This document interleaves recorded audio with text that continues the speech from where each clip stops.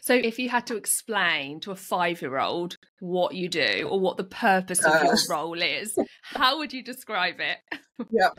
So usually I start by explaining why soil's amazing and why it's really important that we protect it. You know, fundamentally all life on Earth exists because of soil.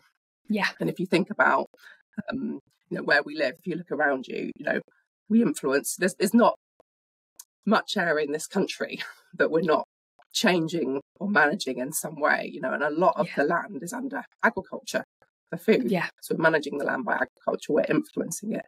And in doing that management, we impact on the soil. And that the main challenge is where we damage the soil by the way we manage it. So we start by talking about how important soil is, how it's fundamental to life, and how it's really important that we protect it. And ultimately, most of my work